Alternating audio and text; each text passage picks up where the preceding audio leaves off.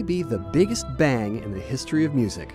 But the finale of Tchaikovsky's Fourth Symphony didn't come out of some cosmic nowhere. Even though Tchaikovsky himself said he based the structure of the work on Beethoven's Fifth Symphony, this is no ordinary victory symphony. It is nothing less than the story of the darkest time in Tchaikovsky's life and the woman who helped bring him out of it. In the spring of 1877, Pyotr Tchaikovsky was already hard at work on his Fourth Symphony. At the same time, he was working on an opera based on Pushkin's Eugen Onegin, the story of a middle-aged bachelor who lives to regret his rejection of a lovely young woman. Tchaikovsky, who wore his emotions vividly on his sleeve and felt them more deeply than was probably good for him, was being hotly pursued at the time by one of his young female students at the Moscow Conservatory, and he saw the parallels between his own situation and that of the fictional Onegin. But what Tchaikovsky did not factor in was his own closeted homosexuality and his fear that it would become public. His denial of this essential part of his nature led him to marry his student, but the marriage was an immediate and unmitigated disaster. Tchaikovsky tried to be as candid with her as the manners and language of the time allowed, but he realized that he could not keep up the pretense. He fled, he attempted suicide, and with the massive support of relatives and friends, it wasn't long before he got his life back on track, and with a renewed creative urge.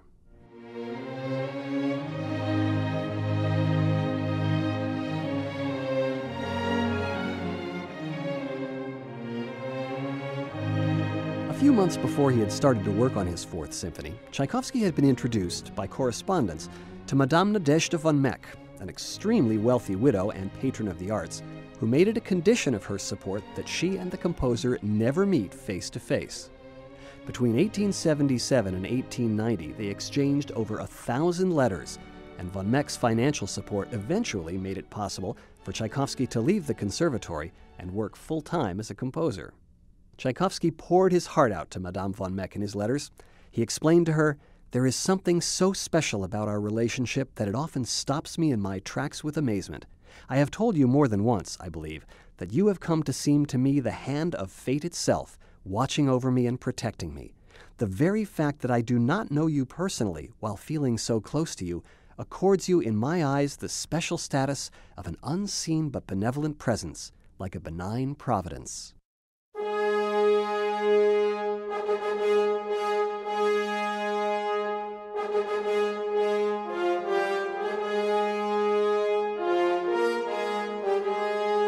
Tchaikovsky realized the significance of Madame von Meck's entrance into his life, and he knew he wanted to dedicate his new symphony to her. In his letters, he refers to it as our symphony, or even your symphony. In February of 1878, he wrote her, "In my heart of hearts, I feel sure it is the best thing I have done so far." But when she asked Tchaikovsky what their symphony was about, Tchaikovsky hemmed and hawed, explaining, as composers often do, that the answer was to be found in the music and not in words about the music. He still obliged her with a program in which he identified the opening fanfare as, quote, "Fate, the decisive force which prevents our hopes of happiness from being realized, which watches jealously to see that our bliss and peace are not complete and unclouded, which, like the sword of Damocles, is suspended over our heads and perpetually poisons our souls." End quote. He told another friend that, quote, "Of course my symphony is program music, but it would be impossible to give the program in words. It would appear only ludicrous and raise a smile. I must tell you that in my simplicity I imagined the plan of my symphony to be so obvious that everyone would understand its meaning without a specific program." End quote. Tchaikovsky was also very clear that his inspiration for what he called the central idea of the symphony was Beethoven's Symphony No. 5. Beethoven's Fifth is generally considered to be the first victory symphony, beginning with the sound of fate knocking at the door and traveling from darkness to light to end in a blaze of glory.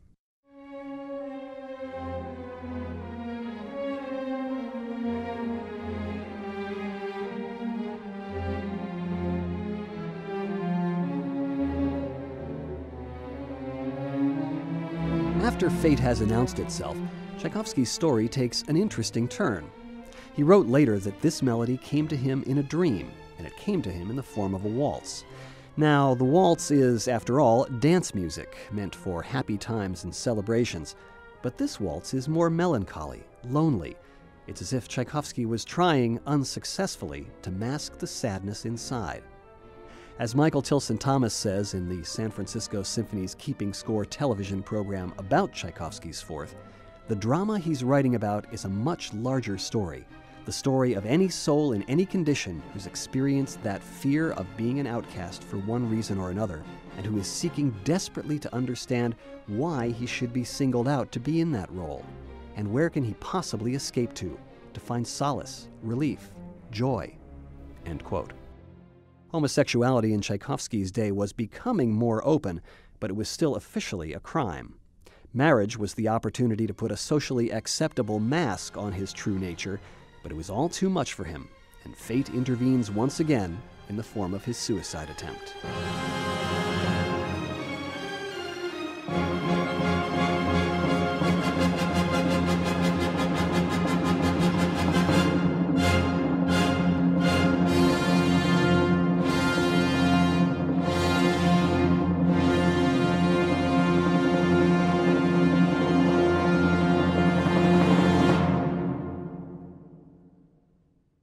The second movement begins with a song, a familiar, wistful melody that comes at you as if from far away.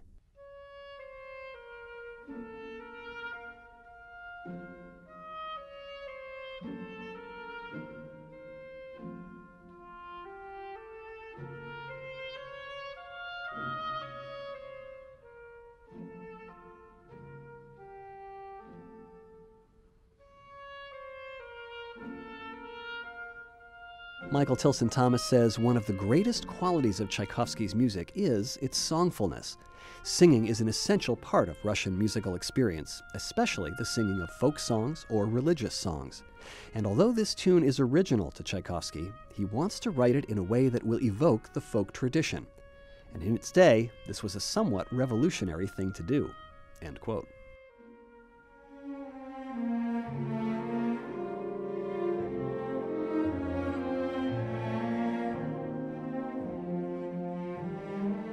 As Tchaikovsky recovered from his suicide attempt, Nadezhda von Meck offered him her country house as a retreat, and as it turned out, it was the perfect setting. The atmosphere, the country, and the servants singing their own folk tunes all reminded Tchaikovsky of happier times, and he felt his creative juices flowing again.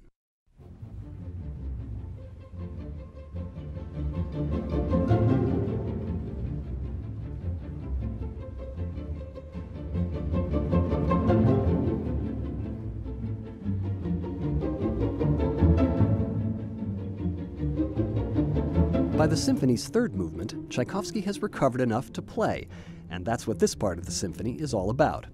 He starts by calling it a scherzo ostinato pizzicato.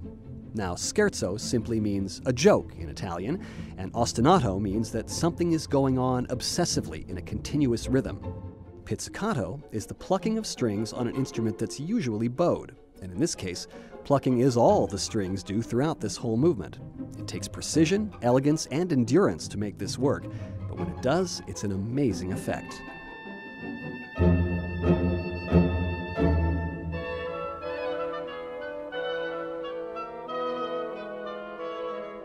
Suddenly, in the middle of all this incredibly precise and difficult string work, Tchaikovsky inserts what may be one of the most fiendishly difficult solos for any wind player. After doing essentially nothing from the beginning of the symphony, the piccolo player suddenly has to play 21 notes in about 3 seconds.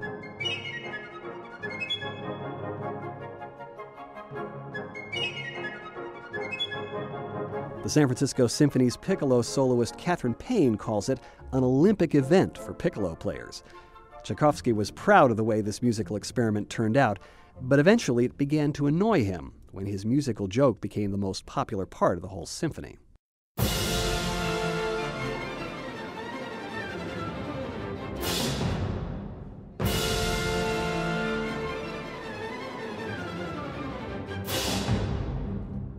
Finally, the big finish. Tchaikovsky returns to the happy times at Madame von Meck's estate by quoting one of the most famous of all Russian folk songs, "In the forest stands the little birch tree." It's a melancholy song, and it keeps intruding on the movement's exuberant spirits, but it can only postpone the inevitable victory of this Victory Symphony. Tchaikovsky's private triumph may have been short-lived, but the public triumph of his Symphony No. 4 still fills concert halls around the world.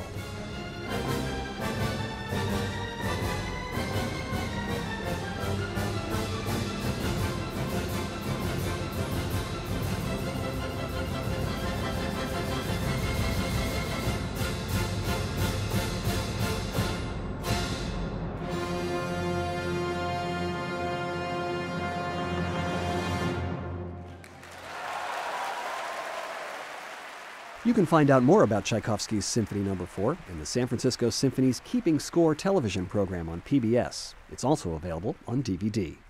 This is Rick Malone for the San Francisco Symphony.